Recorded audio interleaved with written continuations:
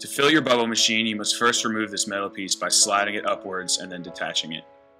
You'll pour your bubble fluid directly into the tray seen here. Be sure not to overfill the tray, usually about 1/3 of a gallon is sufficient.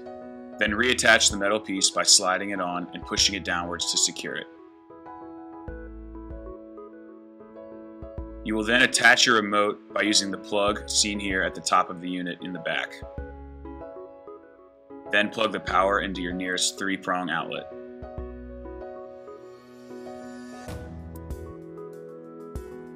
The unit has 2 settings, on which will just have continuous bubble flow, or the remote control setting pushing downwards, which will allow you to control the output of bubbles by using our remotes. To use the remote, push the red button in the center. A light will come on to let you know that it's on. Then you will push the yellow button to use the timer.